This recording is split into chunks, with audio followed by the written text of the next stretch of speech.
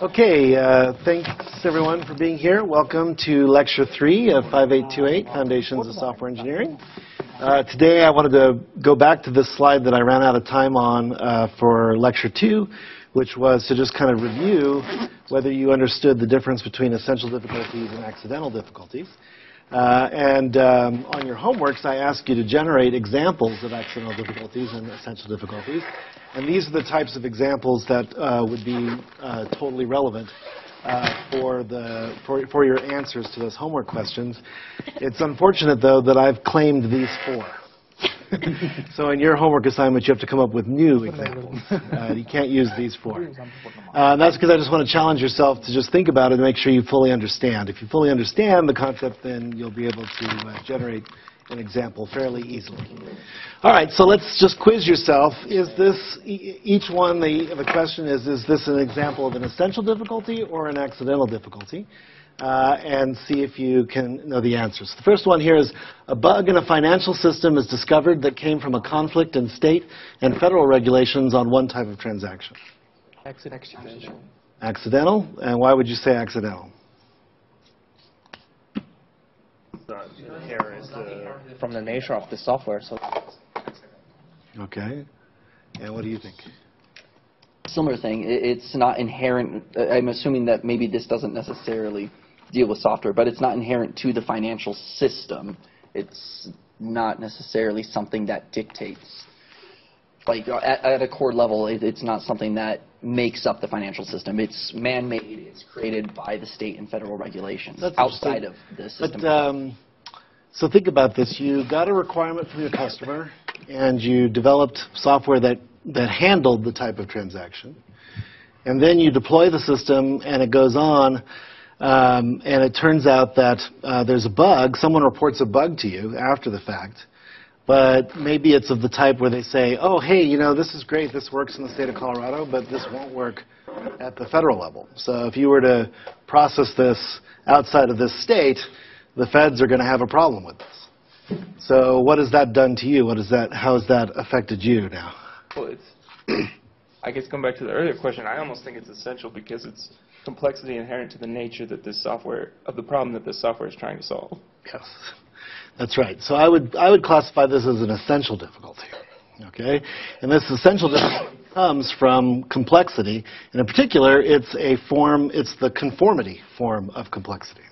Right? So an external agent has come up with these different regulations, and now your system must conform to them, which causes more complexity for you. And it's something that is coming from the fact that the problem domain is so complex, so that your initial deployment was too simplistic and didn't take into account the fact that there are these multiple regulations in this transaction. It's a good segue for a question that I had when going over the homework, which is, could one say, though, that accidental difficulties come from essential difficulties, that we happen upon accidental difficulties through essential difficulties? Yeah.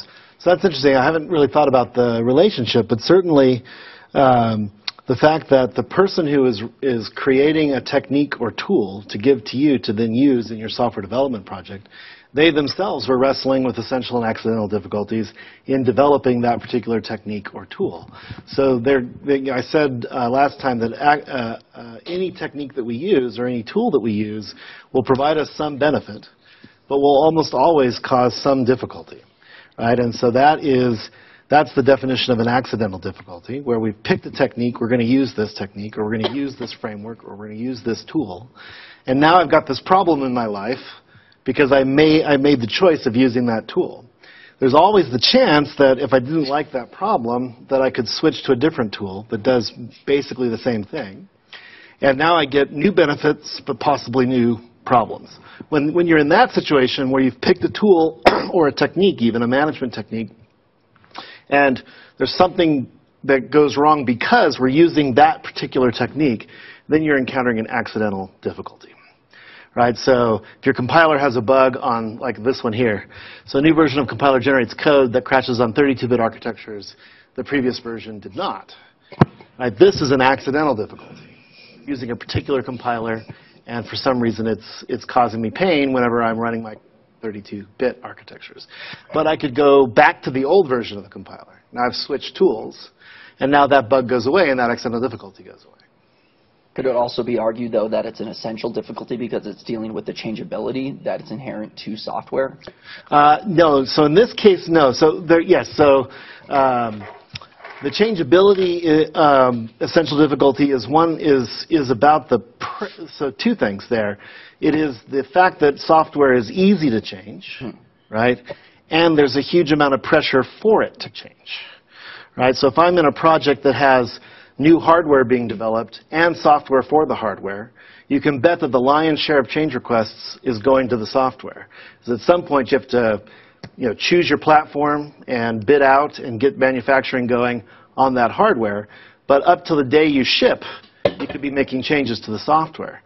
Whereas at that point, as you're getting closer to ship date, no one's saying, hey, wait a second, I don't like the hardware anymore, we should change the hardware, right? No one's saying that. They all know we've invested $150,000 or $15 million in generating the hardware. No one's going to say, hey, go change that at such a late date. But your software isn't doing something right. You can expect that last day, hey, can you get this last change in, right? So that's the essential difficulty of changeability. It's the pressure to change software that's just unrelenting. And we get it, we ourselves, I didn't point you at the Fred Brooks essay, but one of the things he points out about programmers is that most programmers are optimists, even if in every other aspect of their life they're pessimists. And I'm just saying, a person can be a pessimist, but then be a programmer and suddenly be an optimist. Of course I can get that done. Oh yeah, this project, I've done something like this in the past. It'll only take me 3 weeks, right? We're always, oh yeah, I can get that one last change in. We're always just so optimistic about it. So we undermine, the hardware. People will say, oh, no, too late for changes. This is what we've got to live with. Software's like, oh, well, I was just guessing anyway. Okay, yeah, I'll change things. And that's where the essential difficulty comes in. So this one here, what I want you to focus on is that a particular tool is being used, and now we have a problem because we chose that tool. That's an accidental difficulty. This one here is an essential difficulty because the problem domain is complex. It turned out to be more complex than we realized. And so the initial version maybe did the same thing for state and federal of this type of transaction and didn't realize that it was going to be run in different contexts and the other regulations needed to be observed.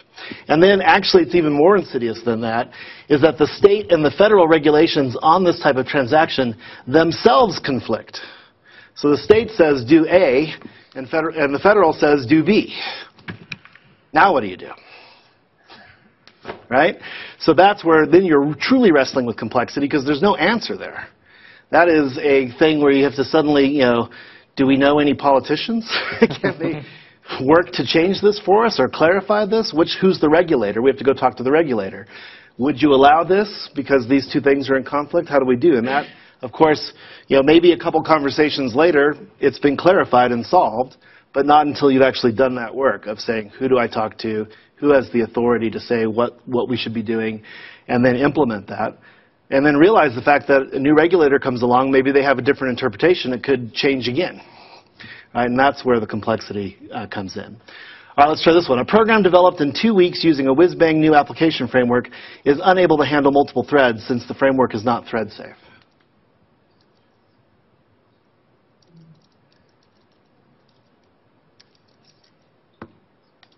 Well, maybe there's a framework out there that is thread safe. So given that new piece of information, that's accidental, right?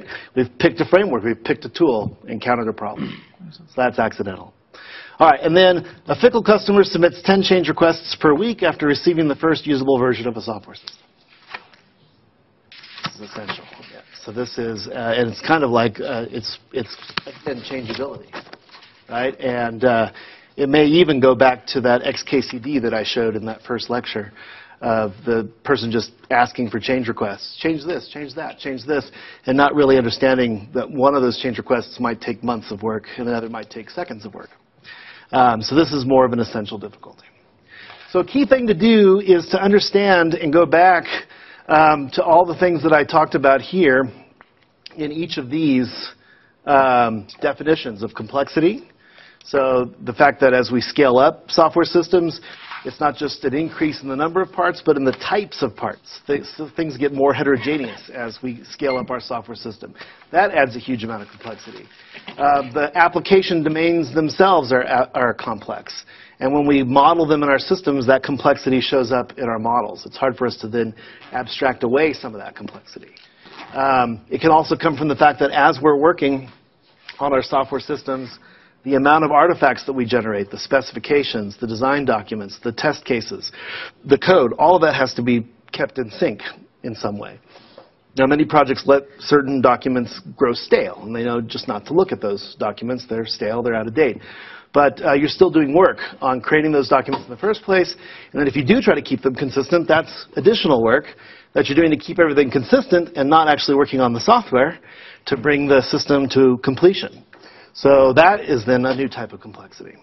The conformity is when the change that we're being asked to do or the problem that comes up is just completely arbitrary, and it's not one that you can anticipate.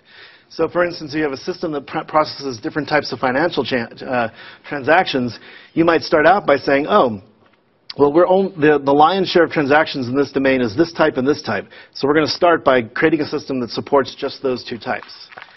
Then in your design, you might say, oh, let's come up with an object-oriented design or functional design, whatever you want to do, that has a key concept of transaction. And then what we'll do is make it easy to add new types of transactions.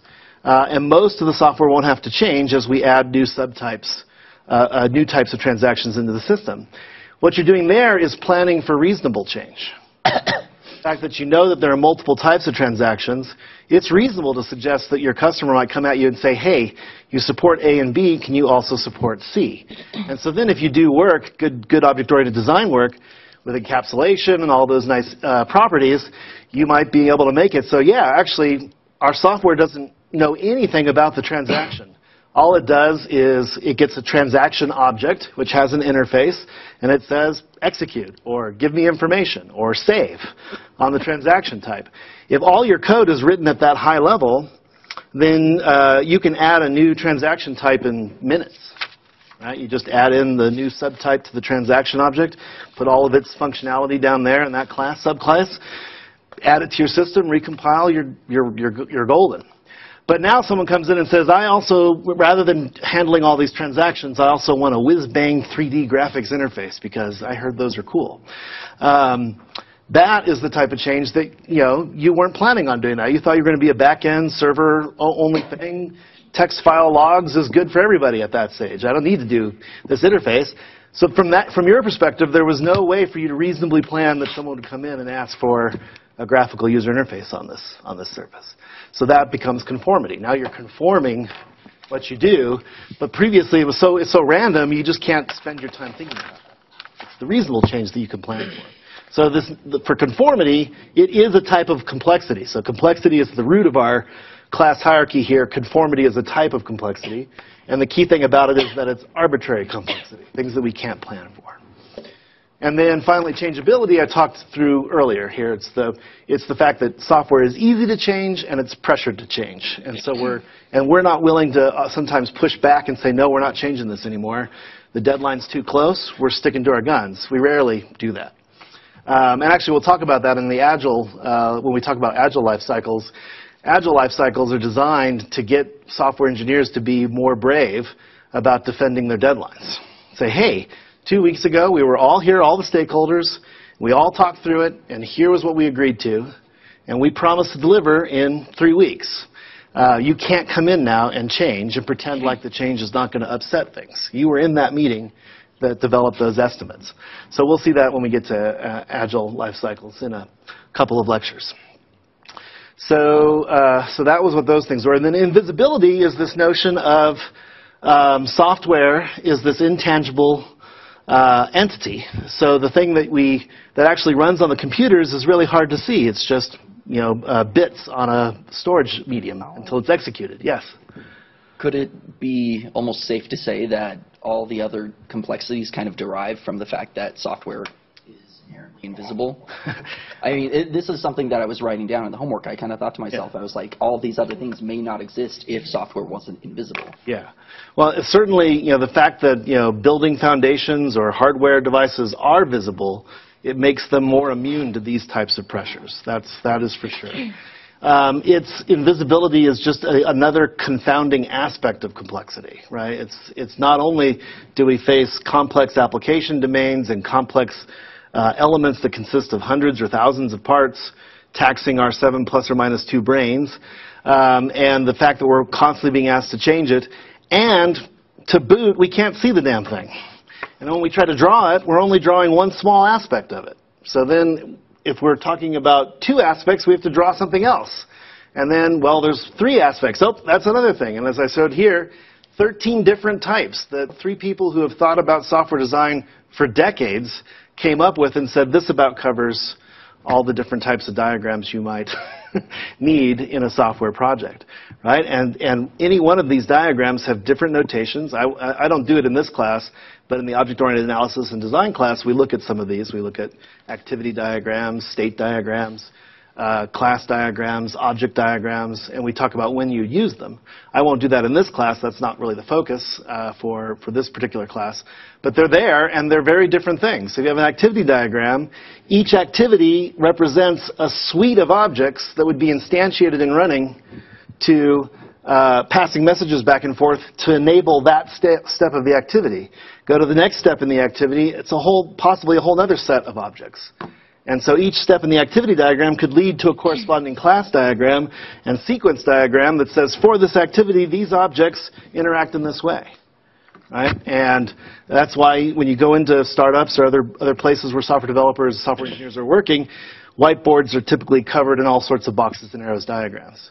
And even not erased because, oh, that could be useful. Let's take a picture or something like that. But those are the conversations you're having is, yeah, we'll instantiate one of these, and then it'll invoke this message over there. And then those diagrams, they all serve different purposes. So, and then the flip side of the other aspect of this, so this is just the state we're in. It's not visible. We can't use our own kind of visual systems easily to reason about it. So we have these different types of notations, but then this fact that we can't draw upon all the millions of years that have gone into our visual systems and understanding visual data to help us solve problems. Whereas I mentioned, with architecture, you can put up a 3D visualization of a house, put a kitchen island somewhere, and have people that are not experts go, oh, that's not going to work there. It really should be over there. It's in the way. It would block traffic flow or whatever. Those types of things we do very intuitively, and it's very hard to bring those types of intuitions to software. So you don't have those corresponding structures, visual structures that we have out in the real world. So those are the types of essential difficulties. So now, if we had an example of a bug that came out of the fact that a developer was coding up a method based on a sequence diagram that actually got out of date with its associated activity diagram. Right? So now we've got this notion of invisibility that's kind of permeating that example. You could say accidental difficulty because you could say, well, they chose UML and you're dealing with problems with UML. But it really does come from this fact of not being able to keep them all in sync, right? So it's more of an essential difficulty on that. So some of these examples get a little wishy-washy. So if you come up with an example and you're not 100% clear it's accidental, then go for it in your explanation. Say, here's my example, and I can see that it's an accidental difficulty because... and I can see that it's an essential difficulty because, and pull those things out. Because there's often, as Austin, your questions are showing, there could be relationships among these things. One aspect could be driving problems that appear in another aspect. And that's totally fine. Just engage with that in your answer. Kind of just describe it fully through. Okay, and you'll get examples of additional ones of these on a quiz that I'll be probably standing up this weekend for running next week on these concepts, just so you can reinforce what we've been discussing here. And then now's a good time before I get into the Git material to say that I am, because I've realized I just tried to cram too much stuff in the first couple of lectures, that lecture 1 really should be that intro to software engineering. Lecture 2 is no silver bullet. So the Git material is lecture 3, not 2A. I'll renumber all of this.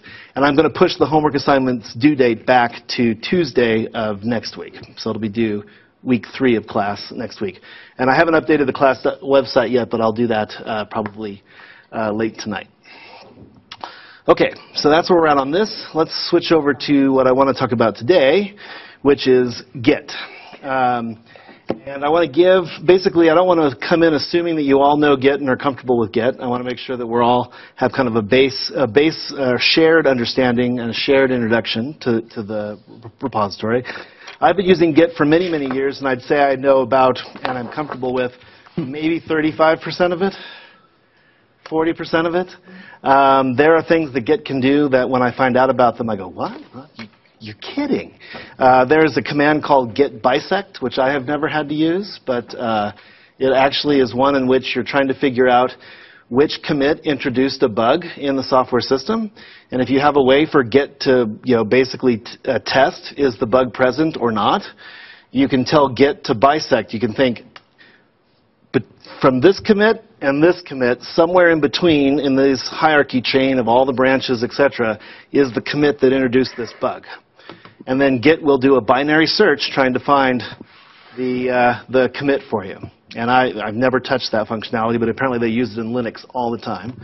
The other thing that they'll do, we're going to talk about commits today with branches where you have 2 branches, basically a branch where you've been doing some work and you want to merge it into another branch.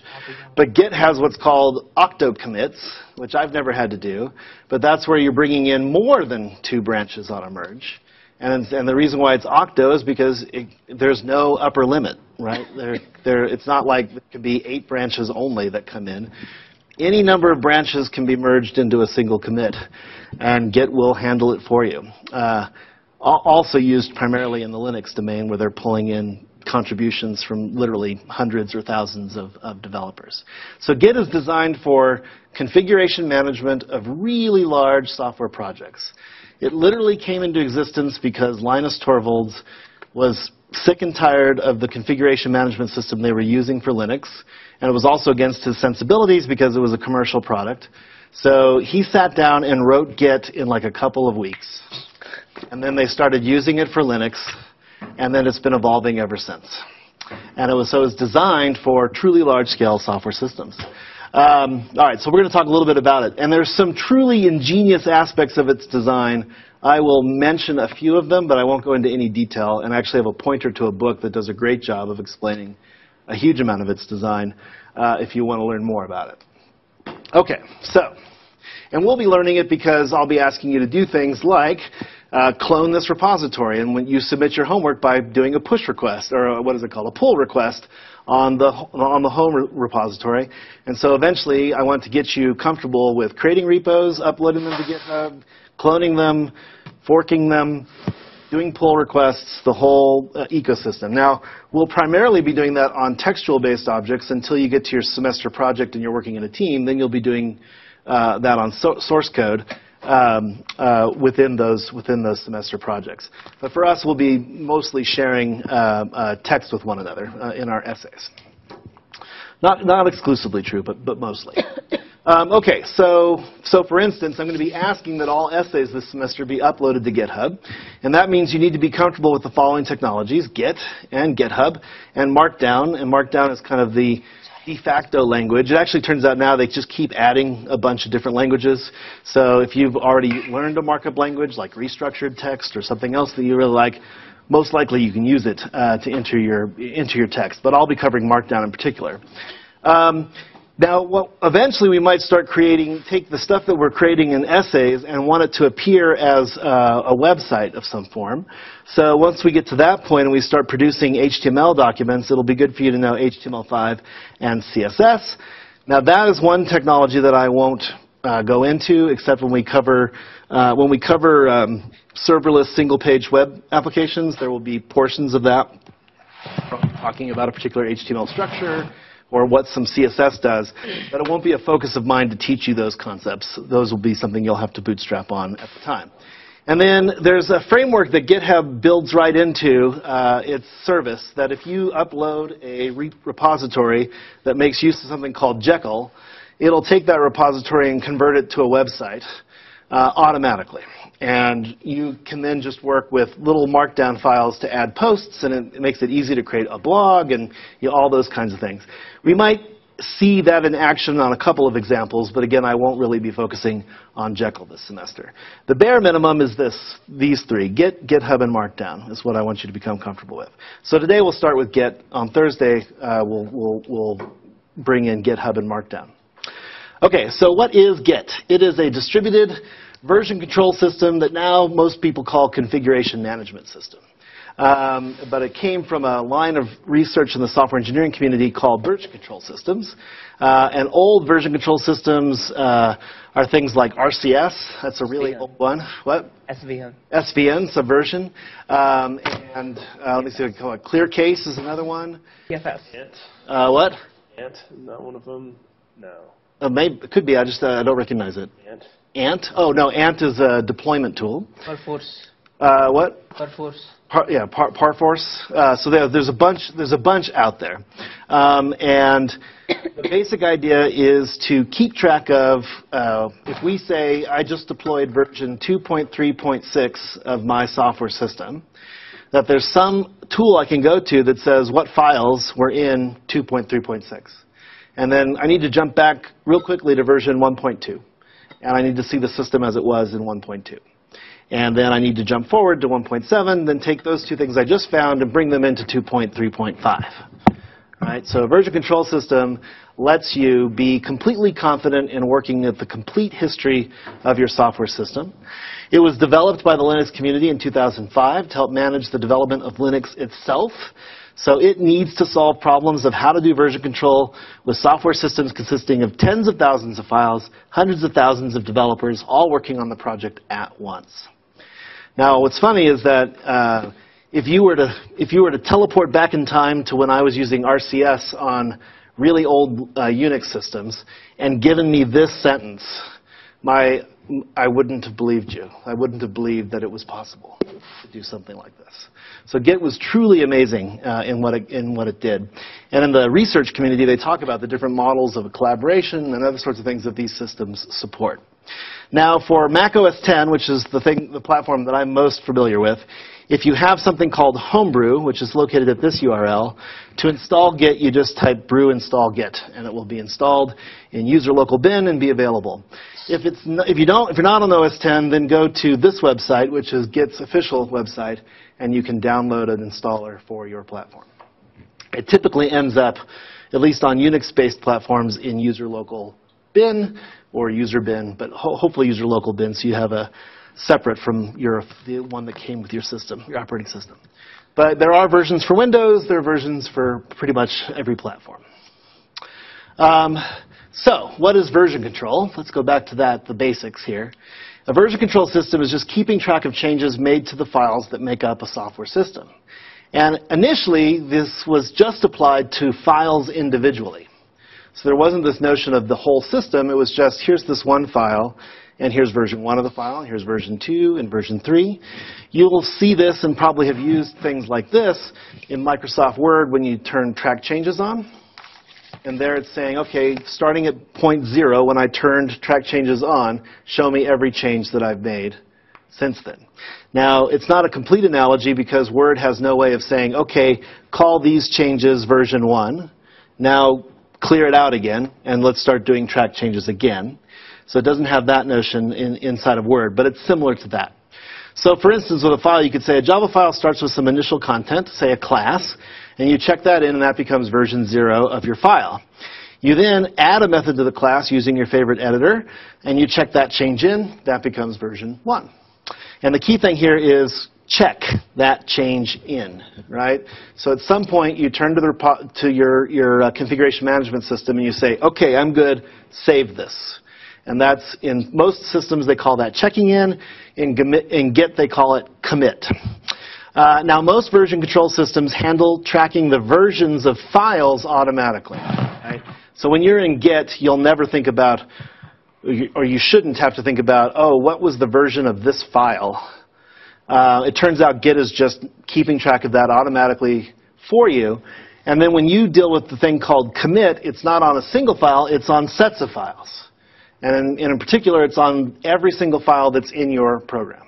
And that includes binary files, that includes textual documentation and the source code itself. And oddly enough, implicitly the directory structure, but it doesn't actually do any actions on directories. Directories are just names that happen to be places where files appear to Git. You can't do something like create an empty directory and commit it.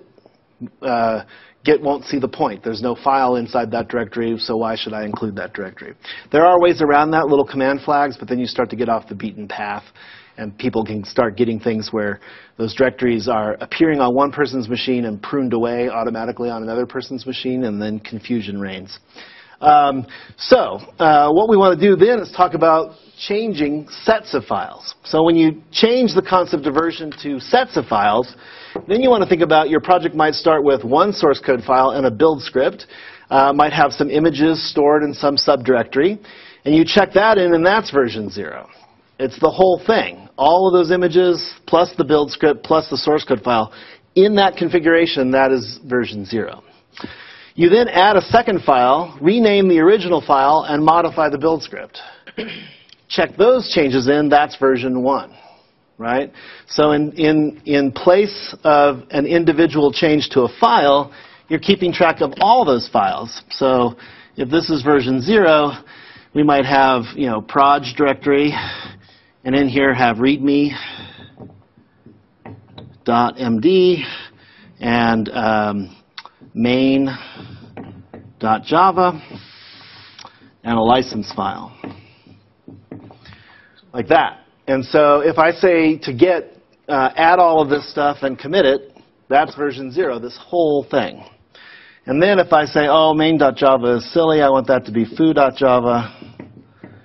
So rename foo.java, delete license. I'm not ready to commit to one yet. And update readme. Maybe its file size went from 10 bytes to 150 bytes, whatever it is. Now I check that in. Again, we're in the proj directory. This becomes version 1. And what Git does when you check in the second version is it points back and it says, my parent commit was 0. And this is a key thing to understand about commit. Anytime you create a commit, that current commit is pointing back at its parent. If you're at commit 0 and say, what's my child commit, there's actually no operation that does that. It doesn't keep track of the child commits. Git does by following version trees back. It keeps track of all the tips of the branch, and then it can work its way back to the root. But it doesn't. It mimics, if you say, hey, what comes after 0, it'll tell you, but it doesn't figure it out by following a link that was stored up here at 0. All the links point back. And then, of course, as I mentioned, you can have this go on. You can create commits, 4, 2, 3, that are on different branches. We'll get to that in just a minute. And they could all be pointing back to 1 and then to 0. And then, as I mentioned, these octo commits, this is just creating branches. An octo commit might come in and say, okay, time to merge 4, 2, 3 into 5. Okay? So what we're building up over here is a version structure that says, I got to version 1, which had this. I no longer had a license file. It had foo.java, and it had more stuff in the README.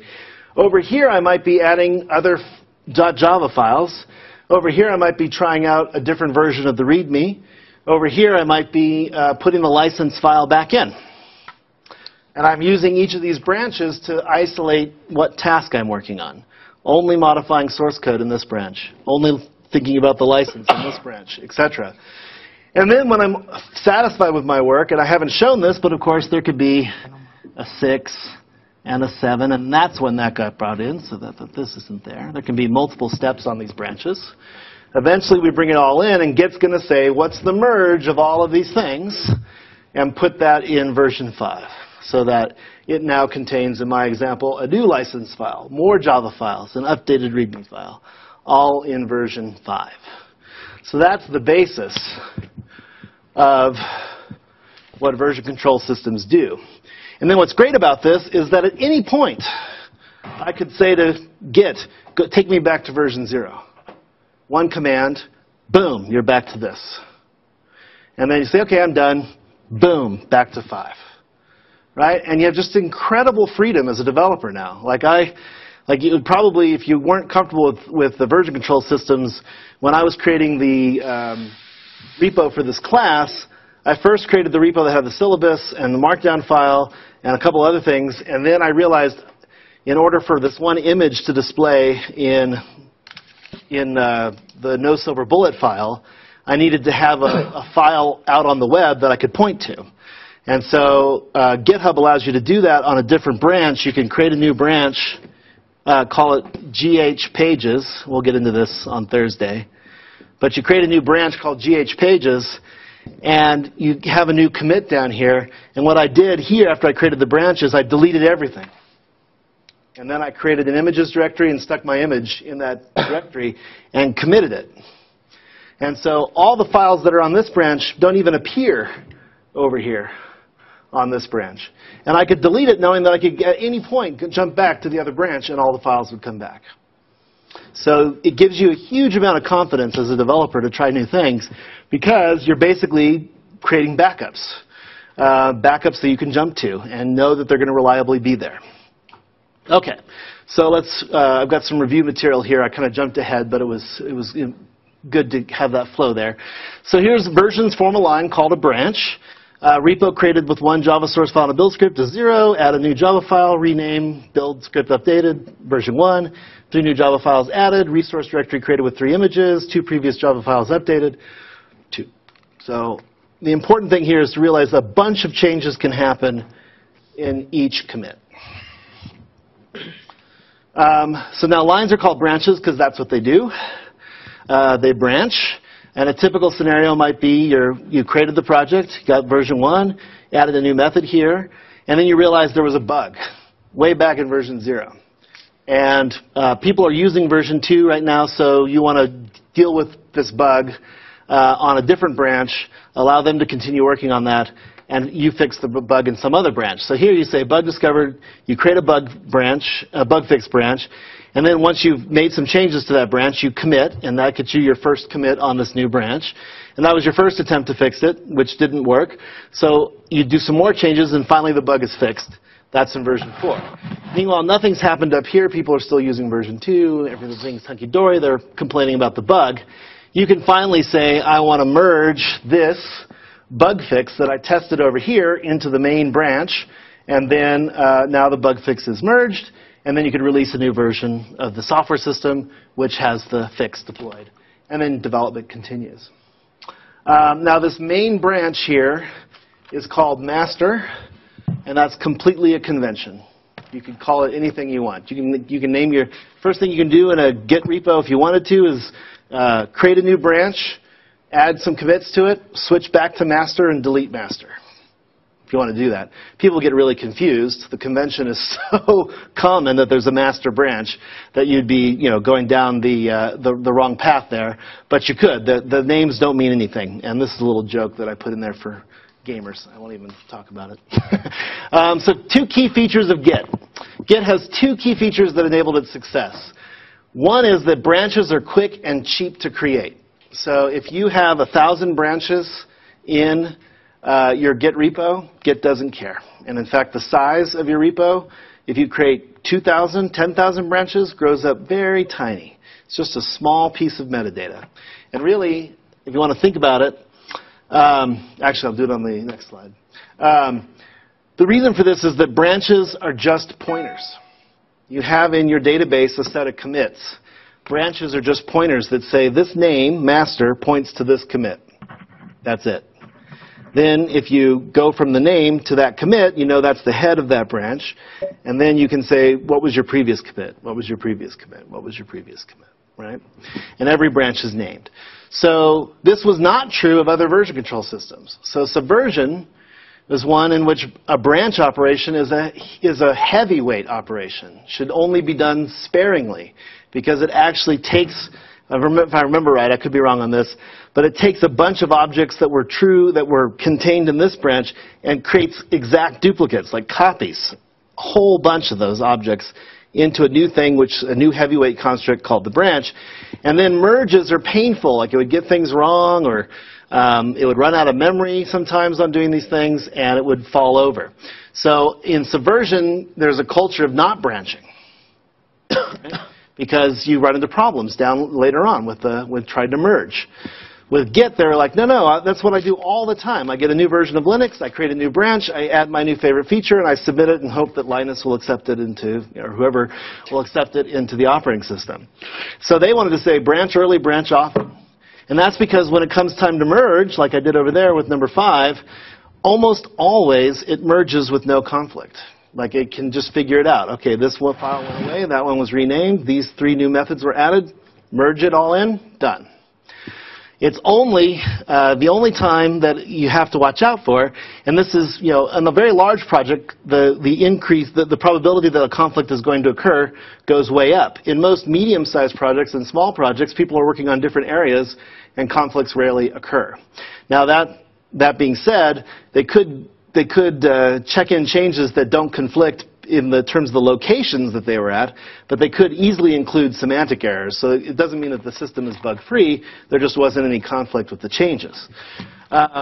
So if there's a conflict, however, if I changed one line in this file in my branch, and you changed the same line in that same file in your branch, when we merge, Git's going to go, I don't know which one of these lines should become the winner.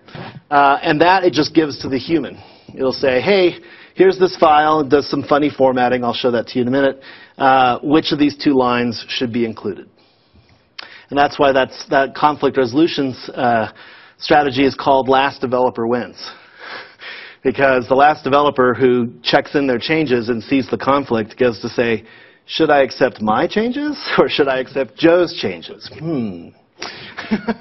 But anyway, that's a whole other issue. Okay, so that means to master Git, you really need to become familiar and comfortable with branches and all their associated operations. And our next homework will ask you to do just that, so that you'll get comfortable switching between branches. Okay, so now, a couple of other things that enabled Git's success is that in other version control systems, like in Subversion, they assume that there is a master repository somewhere. That's the official repository. And then when you create a local copy on your machine, it is a client repository that is not the same as the official repository. So you have this kind of shallow copy, and you work on it, and then you submit your changes to the master copy, and then the master copy, everyone else gets notified or eventually figures out there's a new version on the master. They have to pull those changes into their client copies and go from there. Git does not have that and doesn't care about it, thinks it's weird. With Git, every copy of the repository is official. You have the complete contents of the repository as it was when you cloned it. And then later on, you can start to copy things in from other versions of the repository. It then continues to be your official repository. And that is that there's no one repository that's blessed in any way. Okay? And it gets very confusing. It gets confusing to the point that GitHub is all about adding a notion of a master repository for everyone to sync around. Right? So we put a copy of the repository up on GitHub, and then we have all these processes that allow changes to merge in, and then we copy and update our copies of the repo, and then we continue on with that style of development. But that's just a convention. We're all just agreeing that GitHub is the repo that we should all copy and centralize around. It's just a convention. If we wanted to, you could take your copy, not GitHub's copy, but your copy, put it up on the web, add GitHub's web service interface in front of your repo, and tell people your copy should be the master copy that we all centralize around. It really is just a convention. So every copy has the complete contents of the repo when it's first created. Contents can drift, of course, as people work on it in different copies, but then easily synchronized. And then how a group synchronizes their repository is left up to them, and that's where the convention comes in. A lot of people use GitHub by default, but that is just a convention. It's just a choice. And there's a huge range of workflows that are out there that can support the work of 1 developer, 5 developers, even thousands of them. So on the official Git website, they talk about some of these workflows. And you can see that they really can be quite different from organization to organization. Okay, so some more key concepts to understand with Git is that we can talk about things being in the index or being staged. We can talk about our working directory, and we can talk about the repository. And the basic transitions between them is that I'm working in a directory with some files. I'm using my editor or my IDE to manipulate the contents of those directories and the contents of the files in that directory. And then at some point I say, okay, I'm ready to save this work as a commit. So what I do is I say, take my changes and add them to the index, or to the, and when you do that, Git talks about it and people talk about it as those changes are staged for a commit. And then when you finally have everything that you want to go into the commit staged, you finally say git commit, and that's when all the changes actually go into the repository, become permanent. You get one of these version numbers, and your working directory, you stage all the changes, you commit it, and your working directory gets updated to match what you just did. Now normally your working directory doesn't change because you just committed what your working directory was in, but there can be some differences. Now what's interesting about the staging area is that sometimes developers, really advanced ones, the ones that are very comfortable with Git, will work on some changes in a file and stage them, go to some other file, do a couple changes, stage one of them, go into another file, make a bunch of changes, and then stage like 2 of those. And that's because the 5 changes in that one file, the 1 in the second one, and the 2 in the third are all about the same thing. The other changes that they made are about something else, and they're just choosing to keep those in the working directory, stage everything else, and commit it. So you'll see there are graphical user interfaces to Git where they're integrated into source code editors where you have a change staged, and with a simple click you can make it staged or unstaged. It'll move it back and forth. And you can go through and see all your changes and say, yep, stage this one, stage that one, stage that one, because it all had to do with, update new transaction. So then you just commit update new transaction, but you might still have other changes. You stage those and you commit them. So what I'm going to show you is really kind of the most coarse-grained behavior of Git, where every change that you make, you stage, and then you commit all of them. But know that there's more flexibility in Git than that. And then there's 2 ways to go from the repository to a working directory. One is to, of course, if you clone a directory initially, you'll get the copy of it as it was, and your working directory will be set to the head branch of the master branch typically. But you can go to the repository and you can say git checkout. So you could be down at 5 and say git checkout 0. And if you do git checkout 0, then Git is going to rewrite your working directory to match what it was supposed to look like at stage 0. So the git command is in here rewriting things either over here, or over there. One interesting thing that I learned today, actually, so I had a question about it, so I wanted to look it up, was you can take a file and add it to the index, and then not commit it, maybe forget that you had staged it, and then go back to your working directory and change it again. And now if you say git add again, Git's fine. It says, okay, new version, no problem. New version of the file, in this case. Now that one's staged. And the question I had was, could you go back to the previous version of the file that you had staged but hadn't committed, and then stage something on top of it? And it turns out with Git, the answer, it's not straightforward, but the answer is yes, you can.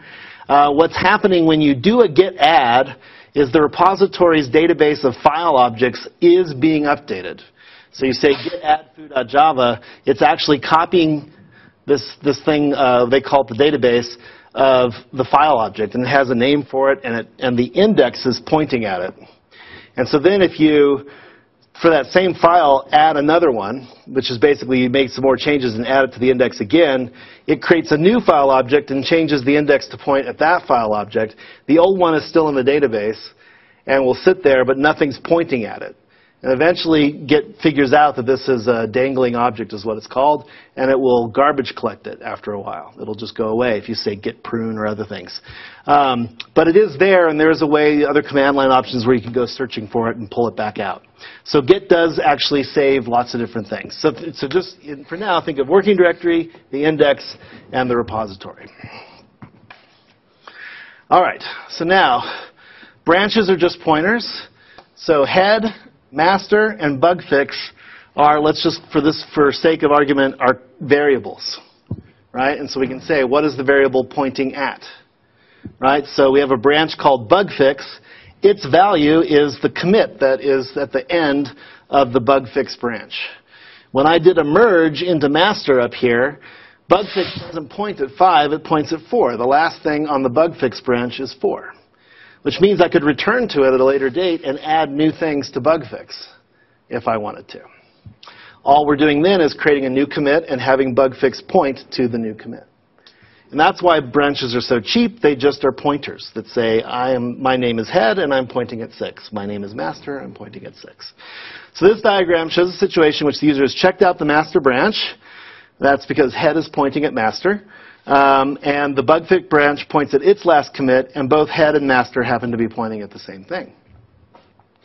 If I check out a specific commit, if I say git checkout commit 2, then head moves to 2 here, because this is where I'm currently at. My working directory would be updated to match whatever the state of the project was at 2. But master doesn't change because master is telling us where the last commit to master is. And the same with bug fix. It doesn't change as well. And then now normally when I jump back in time like this, what I'm about to do is create a new branch. And then I'll start making commits. And that commit will then branch out with 2 as its parent. And will continue on. And then eventually I'd have to go and merge that back into master at some point. You also wouldn't have a name, right? Like if you switched back to master and then tried to switch back to that branch, you would have to create a name. When you create the branch, you say, hey, create branch, and now it's called foo. And so then foo would point at 2. And then the first thing you would need to do is create you'd make some changes, create a new commit, and then foo would be updated to that new commit. And we'll see this in action, because what we're going to do, I'll switch to the command line in a second, and we're going to create this graph, this one. Okay, so to create a new Git repository, the command is git init. And so here's where you'll need to just become comfortable with the command line. So let's go to the desktop right now. Okay, we're going to make a directory. We'll call it test repo. We'll go into test repo. Right now, it's not a Git repository. It is completely empty. It just has its pointers to the current directory and the parent directory. But if I say git init, then I've initialized an empty Git repository in users Kenna desktop test repo.git. Okay? And a handy Unix command, not installed by default, but I install it almost within 3 seconds after any new machine that I get, is called tree. Oh, actually, I need to tell it to show me invisible directories. Is that A? Yeah. So tree-A. And this shows what Git created when I did git init. So in this directory, there's now a new invisible directory called .git. And inside of here is everything that Git needs to do its functionality. What this means is don't ever go into .git and change anything. Just stay away from that directory. Don't do anything. Head here is actually a literal pointer to the current commit, right? And then it's got all sorts of things, hooks, little sample text messages, some basic exclude information. Here's objects is the database I talked about. And refs are the heads of branches and the tags that we've put into the repository. I won't talk about that. But when we talk about branch names, we're actually talking about refs. And the refs of a repository are basically the branches that we have and ways to refer to the various branches and commits. All right, so even though if I just do an ls in this directory, it says I don't have anything. As you can see, Git created a bunch of stuff. What's nice about this design, of course, on Unix systems is that I can now tar this directory up. I can create an archive. I can send it to someone, and all the information about the repository goes with the archive. It's all self-contained in the same directory. Okay, so now, if you have a set of changes staged, you can commit them to the repository with the command git commit, and editor will open that. You can type the log message. So let's do something to show that. So, and actually, do I talk about it on the next one? Oh, this is just my overview. I bet you down here. Yeah, okay. I'm about to step through an example. Oh, sorry, I got ahead of myself. So let's talk just a little bit about this real quick. So to create a new Git repository, do git init. If you've got a set of changes staged, you commit them with git commit. The editor will open. You can type the log message. We'll show you that. If you want to know what the current status of your repo is, you type git status, and it will show you what changes have been currently staged, whether everything is hunky-dory or if you have problems. And this will show what branch you were on. Yeah, okay, so if you've modified a file or a new directory that you want to stage it, you say git add, and you give it the name. If you want to get rid of a file, you say git remove, file or dir name. And if you want to rename a file or directory, you say git move, old file or dir name to new file or dir name. And again, directories are being handled in a weird way by Git. Yes? Is there a difference between git move and just move? Is it that Git would remember that they had been the same file? Exactly. Okay. Yes. So if you have a file in your directory in Linux or Unix, the way you rename the file is you say move main.java to foo.java, right? So now in this case, if I typed mv main.java foo.java, it would rename the file. But now when you type git status would say, hey, the main.java file is gone. I don't know where it is. And there's this new file, foo.java, that I've never heard of before. But if you type git mv and then do the same thing, then it will show and say, this file's been updated. It used to be called this. Now it'll be called that. If I recall correctly, Git doesn't like to delete things unless you force it to. Isn't that like a part of the Git commit? No, you can do this one here, git rm. And that's what I was just going to ask. I was going to ask if this specifically removes that. Because if you do it, just within the UI, or you do it within the command bar or command line with just remove, I think Git you have to actually specify to it and tell it remove files. Exactly. What happens is if you come in and you make changes that undermine Git's view of the world. So I come in and remove a file. When I type git status, its data structure says, hey, there was this file here and it's not there anymore. That's all it can say. It doesn't know how it went away.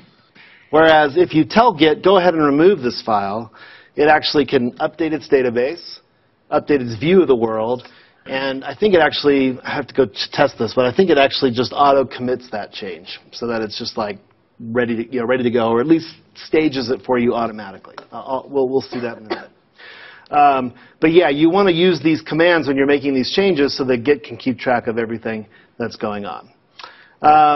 Now to see the current set of branches in your repo, you just type git branch. If you want to create a new branch, you check it out while supplying -b. So these are, Unix command line interfaces. They're not the most intuitive of things. But here you're saying -b says, here's my new branch name. Both create it and check it out so it becomes the new current branch. If you already have existing branches, you can just say git checkout and a branch name, and it will switch to it. And since you're switching possibly from one part of the commit tree to a completely different part, it updates the working directory to match when you do that checkout. When you want to, as we'll see on Thursday, when we have a repo that's also on GitHub, or any other repo really, that is accessible via the internet, you can push commits to it to say, hey, I've made a bunch of changes to my repository. Go copy all those changes and put them in this other repository. And the same thing, if that other repository is updated and I want those changes, I can say git pull to get those into my local copy. All right, so we're going to step through this simple example that recreates that graph on slide 13. Now, I've been giving you these version numbers here, 1, 2, 3, 4, 5, 6. That is just a fiction. That's just a falsehood. I've been lying to you. You never get version numbers that look like that. You instead get version numbers that look like that. these hashes that are allow Git to uniquely identify files and commits. And it's the use of these hashes actually that allow Git to do really cool things. So for instance, if you have a file and you add a method to it, you're at one hash. It'll be one version and it'll be one of these hashes. If you then delete that method, so you had a file before which didn't have the method. If you then added the method, you get this new hash. It had a previous hash. And then your next change is to delete the method so that it goes completely back to what it was before. When you commit that change, the commit branch updates, but Git realizes that it's exactly the same as this previous file that's in its database, and it uses that one. It doesn't create a new copy. So, and the way it does that is through hashes. The file will hash to the same hash if it has the exact same content. And so then it's a database lookup. Do you have a file that has this hash? Yes, I do. Okay, I won't create it again. And so you can get huge scalability. You might be going in and out with some serpentine route that keeps hitting the same file because you made some changes and reverted them and made some changes and reverted them. And it remembers that path so that it can recreate the history for you exactly. It just doesn't keep creating new copies of that same file. Would like a white space change cause a completely different A white hash? space change would, in fact, create a new hash. Yep. Okay, and that's one of the aspects. These hashes make a lot of things in Git possible. I don't have time to cover it, but this version control with Git 2nd edition, even though it's many years old now, 4 years old, is a really good introduction to Git if you want to learn more about it. Okay, so now we're going to go ahead and do the example. So we create this new directory. I call it test repo. Here we say example project. We're going to go to README and add some text to it. So we'll do this. Oh, it's a screenshot, so I'll have to do it myself. So vi readme.md, and we'll just say test, and this is a test README file. Okay. So we're here in our repo. We just have that one file, readme.md. And if I do a git status will say a couple of things. It'll say that we're on the master branch, so it automatically created the master branch. We're in the initial commit, which is what I called 0 over there. And we have some untracked files, which means that in our directory is a file I know nothing about, readme.md. It's just appeared magically. It's there. I'm just letting you know about it, right? And nothing has been added to the commit, but there are untracked files present, so use git add to track. This line, this very helpful line, didn't used to be there. But eventually the developers said, oh, well, maybe we should help out newbies. We'll add some additional information here, which tells you if this file is untracked and you want it to be in the repo, use git add. So they start to do some self-documentation here. So let me see what my thing says here. So we're going to save it. Oh, I see. I created this before doing git init. Anyway, I did that out of order. Sorry about that. So we've created a repository, but we haven't committed anything to it. We have one file in our working directory that Git knows nothing about. It refers to that file as being untracked. So now what we're going to do is tell Git to track this file. So that's when we say git add readme.md. And Git is a very non-chatty program, so you have to add flags to get it to tell you what it's doing, so it just returns to the prompt. And so now we can say git status to see what's happened. And here we can say we're still on the initial commit. There are changes to be committed. There's a new file. We're going to add a new file to the repo called readme.md. And then note, this is really helpful. If I didn't want to add this file to the commit, it's telling me to unstage this change. We can use git rm -- cached. The cached here is telling it that it's living in the index. And let's take it out of the index. Okay. So we're not going to do that just yet. We're going to keep readme in this commit. So now we're going to commit that file. So we're going to say git commit -m. If I do it this way, initial commit, then I'm telling the -m file says, here's my log. Just use this as the log message. If I didn't use this, and let me just copy this so I can do it quickly. If I didn't do this, when I say git commit, it brings up this editor. And it says, type a log message. Tell me what this commit is about. Then I say, paste initial commit. And I can say, if I wanted to,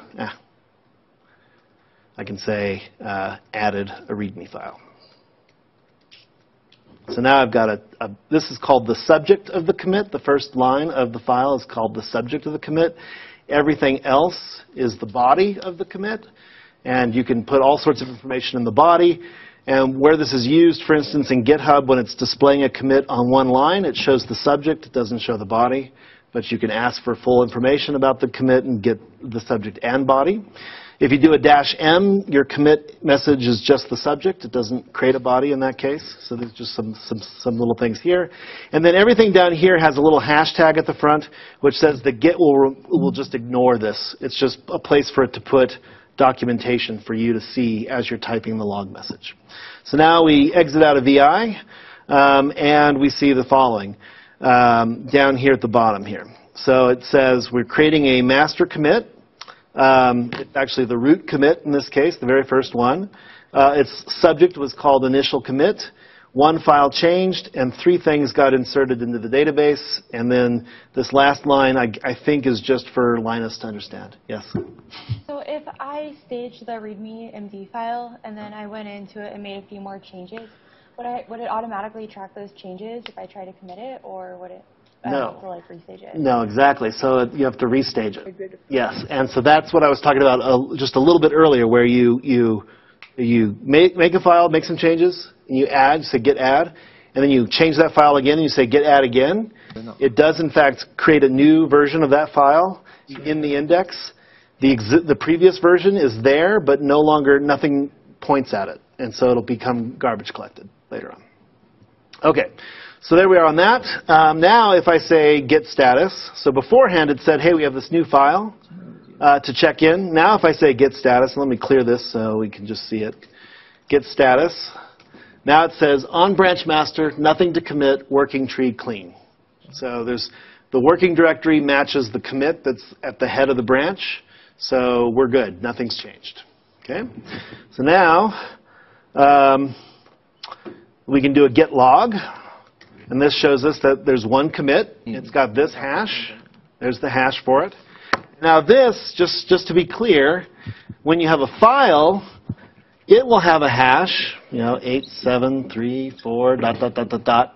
But the commit itself has a hash. Okay?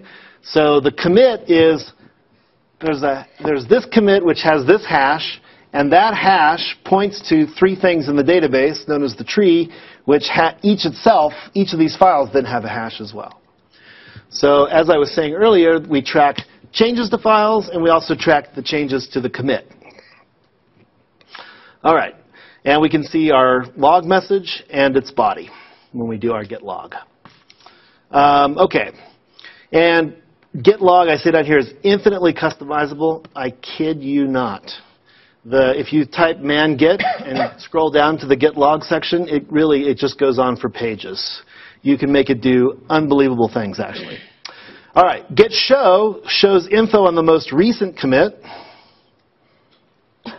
And the difference between the two here is that it's actually showing you the contents of the file down here.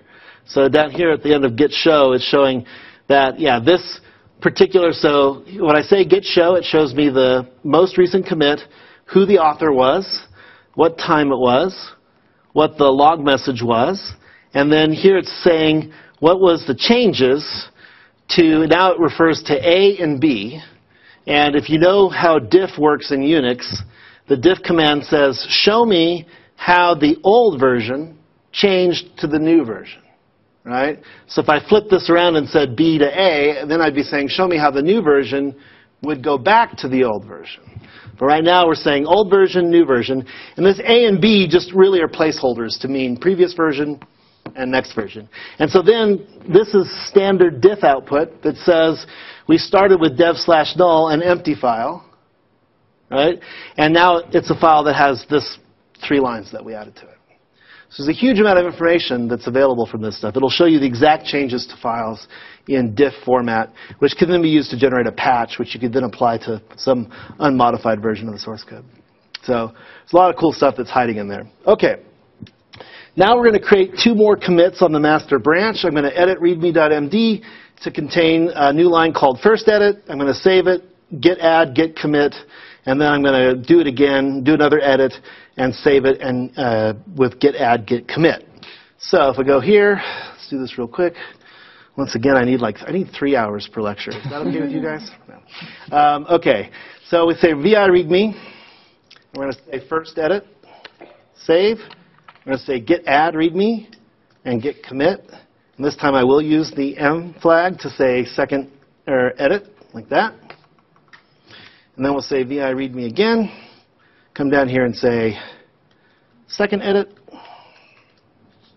And we'll say git add readme. So I got to stage it again, git commit -m. And this time I'm going to say, I should have said third commit. Okay. There we go. So now let's look at that. Get up. And let's close that one and tell it to open. Yeah, open a Git repository. It was on my desktop called test repo. And open. Okay. And here, GitUp is a visualization tool that shows you, that can visualize Git commit histories. And here's our little repo. We've got our initial commit. We have our first commit. And here it says, remember that log edit said second edit, has the author and the date. And then head is pointing to our third commit. So head is superimposed on the circle for the third commit. And this all is happening on the master branch. Now, if you have OS 10, I highly recommend GitUp as a way to visualize your repo histories. It's super fast. It can be applied to Linux if you wanted to, and show you really thousands of branches and thousands of commits. But it's a great visualization tool, and I'll just be showing it here on the slides as we move forward. So that's our version tree so far. And if you recall, we're going to try to recreate slide 13. So we've just created 0, 1, and 2. Okay? That's what we've done so far. So that means we need to go back to 0 and create 3. Okay. So to do that, so yeah, that's where I said we're called that we're going to do this. So now, okay, to create a branch, we're going to create a branch off the very first commit. So we need to jump back to it. And to do that, we need to use the checkout command. And we have to find out what hash that first commit was. So to find out what hash that is, we say git log and look for this initial commit down here. And we're going to select this and copy it. And now I'm going to say git checkout and paste. Okay? So I hit return, and now I'm in this weird state called the detached head state, which means that the head is no longer pointing at the end of the master branch. This can be very confusing if you don't understand the graphical view of what we're doing, and so Git tries to throw bunches of documentation at you to try to help you with what's going on. So ignore that for right now, but it actually does suggest the right thing, which is you're jumping back to some place, most likely because you want to create a branch and start adding new commits, which is exactly what we want to do. So our head is now back at initial commit. Now, if we look at our working directory, we still have just the README file. But if I go into the README file, we're back to our initial content. The second edit, third edit, that text is gone. If I say git checkout master, I go back to the head. If I look at README, there's our edits. It's back. It's changing the working directory every time I do the checkout. So git checkout, paste in this, oops, I lost my hash. Control C, git log, get that one again, copy, git checkout, paste. So now I'm back there where I want to be. And so now I'm going to say, and here GitUp actually is responding, so it shows the head now down at the initial branch because we've checked out that initial branch. So now what I'm going to do here is create the bug fix branch. So I'm going to say git checkout-b bug fix. So git checkout-b bug fix, like that. So we've switched to a new branch, bug fix. And over here, GitUp is showing us that we've created a new branch called bug fix. It has a head, and head is pointing at commit 0 right now. And then we also have the master branch, and that's its current branch. That's the head of its current branch. But we've switched where we're working at now, and we're over here pointing at that branch. So now, if I go in and make a change, And over here on the slides, I'm going to say, we're going to edit README to say third edit, fourth edit, and save each commit each time. So, go to README, and now I'm going to say here third edit, save it, git add, and git commit. And this time I want to call it fourth commit. And I'm going to do that VI README again. Fourth edit, is that right? Yes. And do our git add, and do our git commit, but this time call it our fifth commit. Okay, so over here in our visualization, sure enough, now somewhat confusingly, GitUp switched our branches, so now the master is the yellow one. We've switched over here to bug fix. These are our original commits. We came back, and this was the third edit, that was the fourth edit. Okay, yes? The head pointer, is it local to the user getting used? Yes, so in this case, it's where am I currently on the branch, in the repository? What's my working directory pointing at? Okay, so my working directory is pointing at the head of the bug fix branch. So if I don't know if there are like 10 branches, Yep. and if I don't know which one I'm pointing to, Yep. how do I look at that? You can say, I believe you can just, I think it just shows up in git status. So it says I'm on branch bug fix. That's one way. There's another way, I think it's something like git show head, which will then show you which commit you're actually pointed at. Right, so I'm on this branch here, get B71AB, that hash, and that shows a little bit more information. Okay, I'm out of time. We'll start up on Thursday.